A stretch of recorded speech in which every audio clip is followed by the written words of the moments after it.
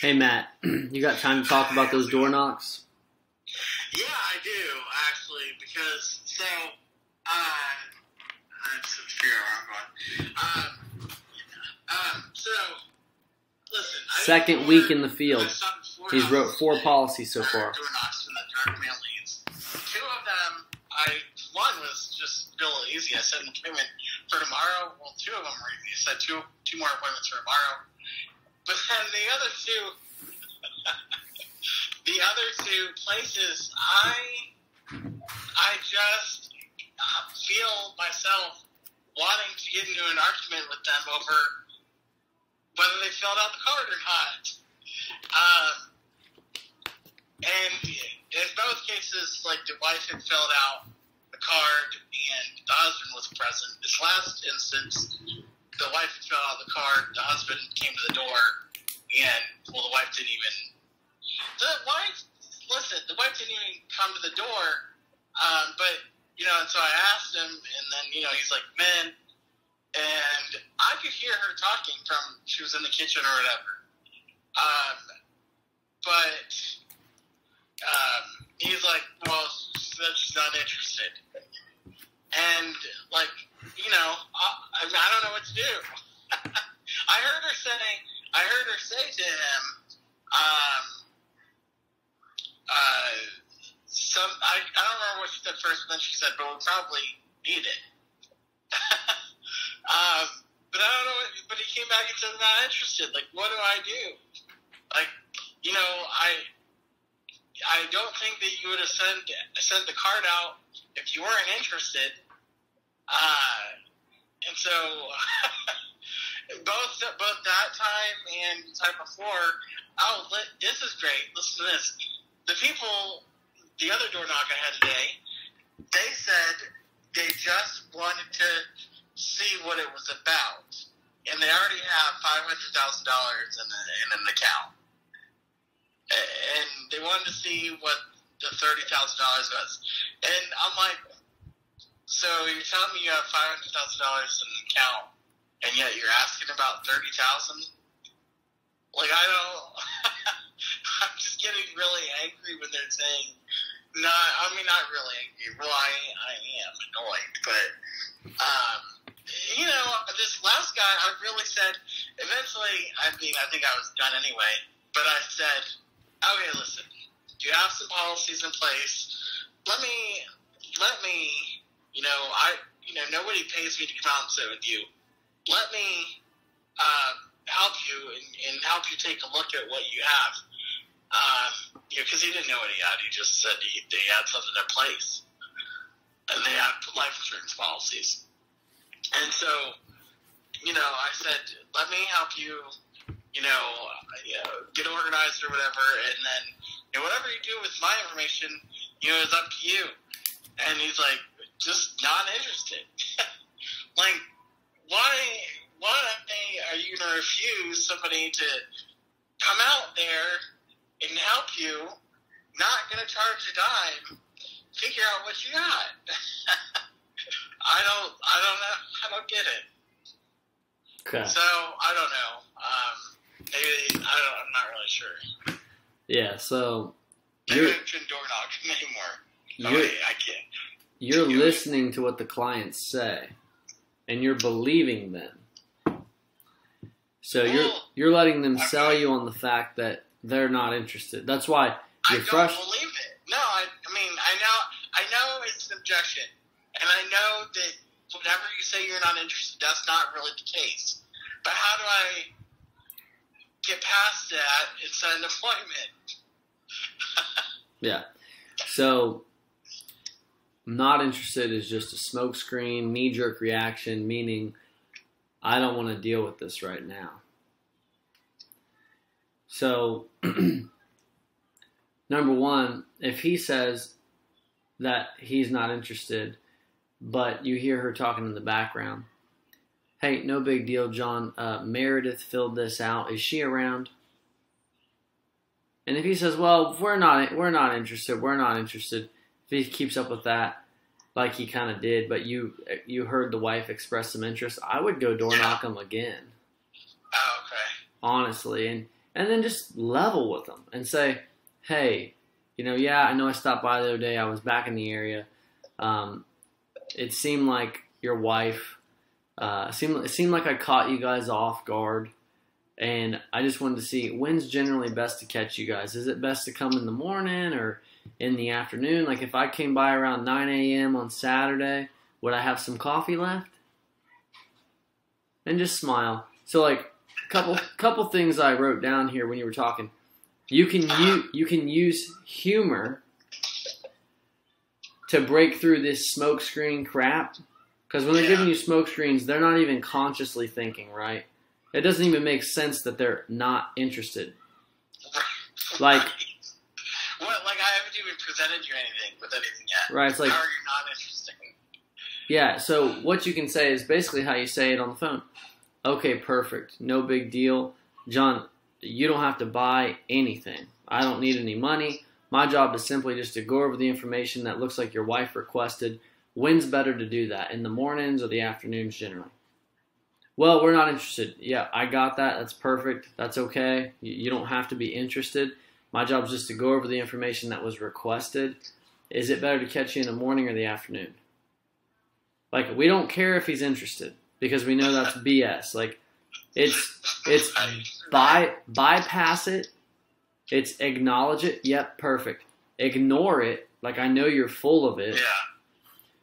Yeah. And then go back into the appointment. Like, okay, like step around his little silly white lie, his knee-jerk reaction, and to say, hey, no problem. If you don't have to buy anything at all. My job is just to drop the information to those who requested it and answer any questions. It takes me about 5 minutes, depending on your questions. When's better to catch you? Mornings, afternoons? How about tomorrow at 4 o'clock? How about tomorrow, either 9 a.m. or 1 p.m.? Which of those would work better for you and Meredith? It'd take about 5 minutes, and then I'll get out of your hair, and you can decide for yourself. There's a thing from the Psychology of Selling that Brian Tracy does that I really like. Essentially, it says, and it breaks it down. I'll see if I can find it in his book, and I'll take some pictures and send it to you. But basically, it's like, hey, Mr. Prospect, all I need is 5 minutes of your time to show you what I've got, and you can decide for yourself. Fair enough? I'll have to look that up on YouTube or something. It's pretty simple. Hey, you minimize the requirement. Hey, I just need 5 minutes. You give them control. You can completely decide for yourself what to do with the information. Is that fair enough? A reasonable is that reasonable? Yeah. So okay, I definitely. What you're saying to me is really sort of really how you would get past that objection on the phone. I mean, yeah. It's the exact same. I just need to translate that, what I was doing on the phone, to in person. Because I was, this other lady that I door knocked, this old lady, and maybe I'm just better with old ladies, but, I went to her door, said, fill out the card, and she's like, well, I forget what exactly she said, but she said, either I'm not interested. I don't think she said that. I think she said, oh, well, I shouldn't have filled that out. And what I did was I just really didn't even address it. I said, is it better to catch her in the mornings or afternoons? And then I actually set an appointment with her. So I'm not sure what's throwing. Maybe it's the other person being there that's throwing me off too. What do you mean, the spouse? Yeah. Possibly. Maybe. But I think But it's the same principle. Same principle, yeah. Acknowledge, ignore, redirect. Right. When you're at the door, you're just trying to book an appointment. Right. And what do I say though? Well, if they tell me they have $500,000 in the bank, I mean, like. Did they tell you that at the door? One of them did. Yeah. So you knocked on someone's door. They came to the door and said, "Oh, we just want to see what that was. Yeah, we got $500,000 in our checking account." Yeah, that was the first couple that I talked to today. And I don't believe them because, once we started talking, I talked to him for a little bit. Once we started talking and, he's like, "Oh, I'm uninsurable anyway because I got diabetes, blah, blah, blah." I seem to have caught a glimmer of, I don't know what it was, reality that maybe their expression just said that they were, really do need this. But, I mean, it's not, I really can't quantify it, but because they didn't say anything. But it's just the feeling I got. But even they're telling me they have $500,000 in the bank, which I don't believe, that they really do need this. So, yeah, and him, I think that him leaking those words out. So you said you talked to him for a little bit. So you were trying to engage him, right? Just stay in the fight. Right. And then so he starts leaking out the truth. "Well, you can't cover me anyway. I'm uninsurable." Bro, that's an interested prospect. That's the reason why he didn't want to meet. Most likely. Yeah. Because he thought you wouldn't be able to cover him. He'd be wasting your time. Maybe he talked to a State Farm agent and got declined. So you can say things like this. Use your tone. Drop your tone. "Hey, Earl, can we just kind of process this together?" That's a great phrase. And drop your tone. Can we take a moment just to process this together? "Hey, Earl, can we level with each other? Earl, can we be honest with each other?" Most of the folks who send these cards in, Earl, they fall into one of three groups. The first group is they don't have any coverage. And they're concerned because they have a particular person in mind, a special person, maybe a wife, maybe a daughter, maybe a son. They don't want the financial burden to fall on them, and they're concerned.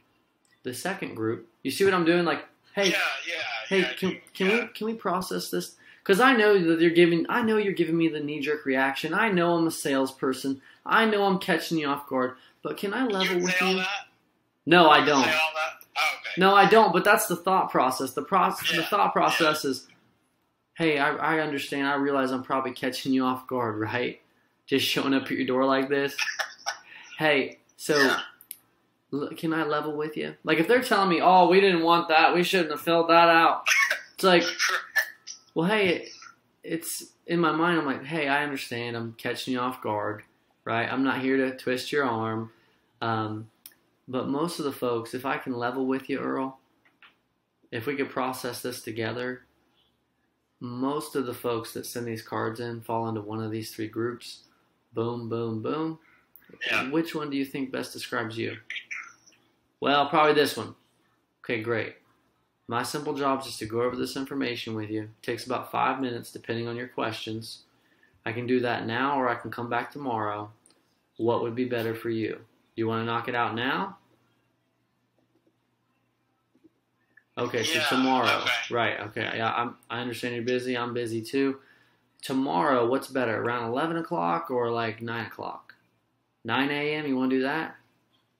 And whichever time you offer last, the last time they hear, that's statistically, that's the one they're going to pick more often than not. So if you're trying to push them into a time, you can use that. Like, I love morning appointments. So when's better to knock this out? Tomorrow around like 12 o'clock noon or more like in the morning, just get it over with like 9 a.m. Like 9 a.m., you want to do that one?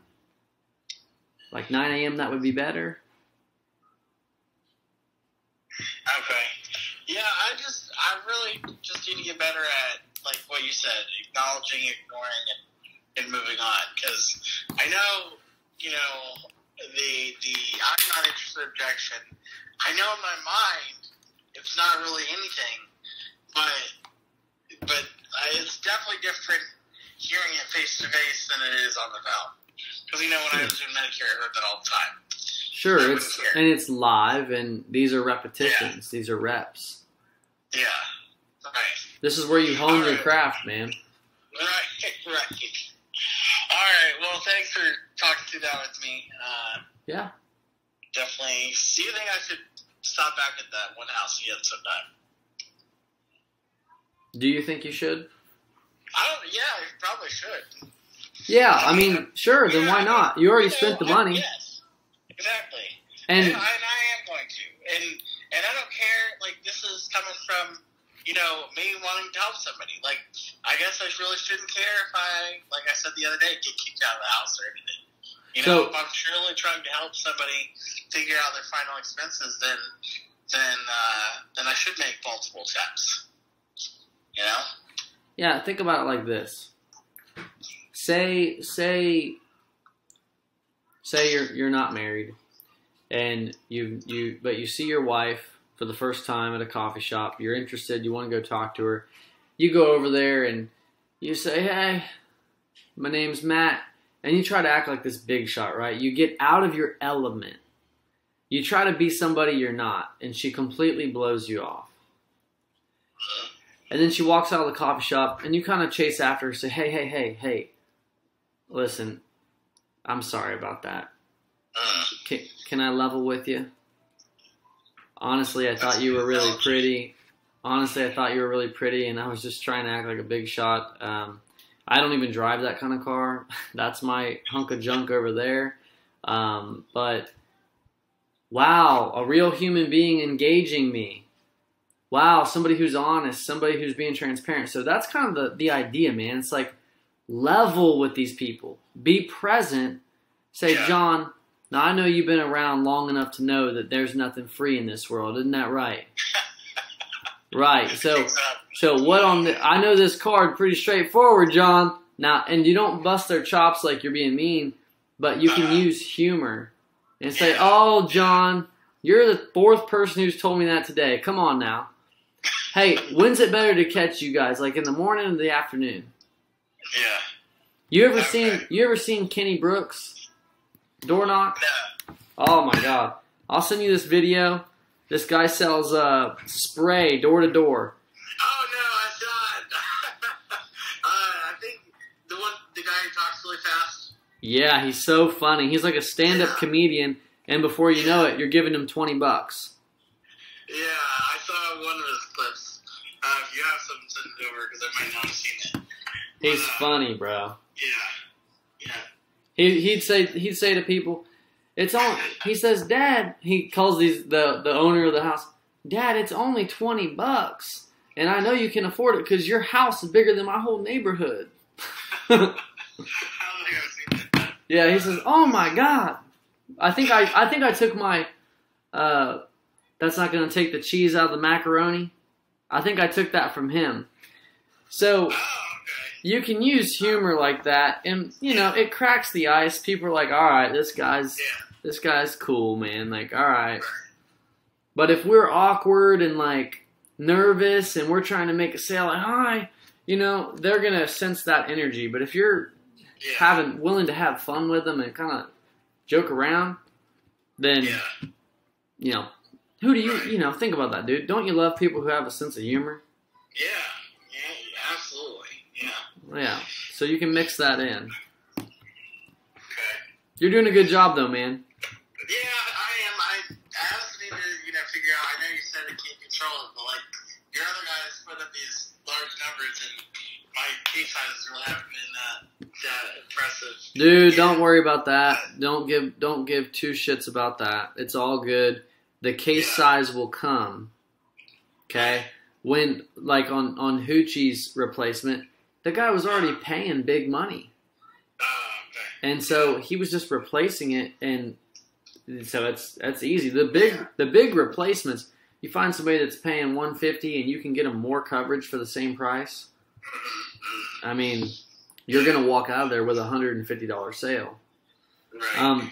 Now you can let me know, like, if you want to let me know what numbers you're showing at the end of each presentation, and I can see if there's an issue. make sure you're not showing numbers based on your own personal finances. Show numbers like your bottom numbers should be like between 50 and 60 bucks usually. Like that should be the cheapest option, right around 60 bucks, because that's about the average. Okay. So if you show like 60, 80, and 100, like that's pretty good. And one thing I heard that I think I might start teaching, I like to show the 3 options that are all kind of reasonably close, you know? Yeah. But like a 60, 80, 100 or a 120, 90, and 60 or something like that. But then I heard a guy say that he likes to show the maximum amount of coverage they can get with the carrier. And it's just like, it's not really part of the decision process. It's just like, you never know if they're going to pick it. And then it also might increase the likelihood that they pick the most expensive of the 3 options you present. Yeah. So if I'm showing 10, 15, 20, and the 20,000 is $100, and then I show the most expensive options, 35,000, and that option's 205, right? And we say, hey, here's 3 options, and then this is the maximum amount of coverage that you can actually get with this carrier who I think is going to approve you. Just because I like to let people know, hey, this is the youngest you're going to be. This is the most you can get with Royal Neighbors. Because of that diabetic neuropathy, this is the one carrier that's best for you. So here's the max coverage, and here's boom, boom, boom. 3 options. Okay. That's a good idea, too. So I've never done it. It's not true, like tested and stuff, but I heard a guy do it that's very successful, and I liked it. I was like, I kind of like that. Yeah. Just from a perception standpoint, I think that would increase your case size. Yeah. Yeah, I'm interested in like that. But, and implement it, see how it goes. But don't worry too much about the case size, man. Don't worry too much about getting out of the house faster. All you need to worry about is converting leads to applications, making sales right now. And the first objective of business is to stay in business. It's not to do business faster or to, don't worry about getting an $80 check instead of a $50. Yeah, no, you're right. Like, my objective really this month is to make enough money so I can keep going. Exactly. So, that if nothing else, that should be my goal, which it is. So, yeah. I haven't even I've just started to get leads from my second direct mail drop that I got. So, those are just starting to come in now. So, it's like, I'll have some really fresh ones. I already have some fresh ones, so I'll have more of them this week, hopefully. So, good. And then I'm gonna try to put. I think I'm gonna try to put in a because all of these policies that I told you about, I've consulted with you on. They all should really not have any problem going through, right? You mean like getting approved? Yeah. Well, the Great Western's guaranteed issue, and then the others should give you an instant decision. Okay, all right. Well, my Aetna policy I read on Friday still is an underwriting. Aetna will do that from time to time. Okay, all right. Yeah, they don't always give instant decisions. Yeah, because I was gonna make a lead purchase before I got my, commissions. Because I'm expecting I'm expecting demand. So that's why I was asking that question. Okay, gotcha.